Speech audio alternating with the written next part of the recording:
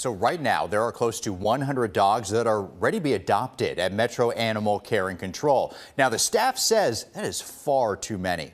But a newly added position to their team, it aims to get pets adopted and do so at a much faster rate as well. So let's go to News 2's Corey Johnson joining me in studio with all the details on this. Corey? That's right, Mark. MAC recently added a behaviorist on staff. Now, this individual's role is to now spend a lot of time with each animal already at the shelter. That time is going to be mostly spent outside of their kennel by taking walks, extended playtimes, and observing them in other public settings. And during this time, the behaviorist will take in-depth notes on each pet to create an analysis that will ultimately determine how they should be placed, whether that be in foster care, up for adoption, or another avenue of finding them a forever home.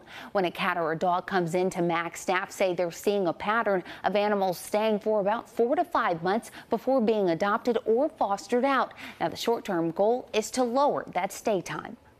Long term, once we kind of work past our backlog of what's already with us, long term, when an animal comes in, we're hoping the behaviorist can work with them fairly quickly, so that we can know right away, so that we're not wasting time,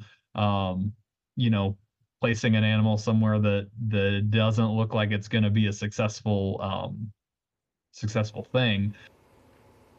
Now, for more details on the newly hired behaviorist at MAC and to see the pets that are available for adoption right now at the shelter, make sure to head to the story on our website, WKRN.com. I know a lot of people are going to want to help out. Corey, thank you.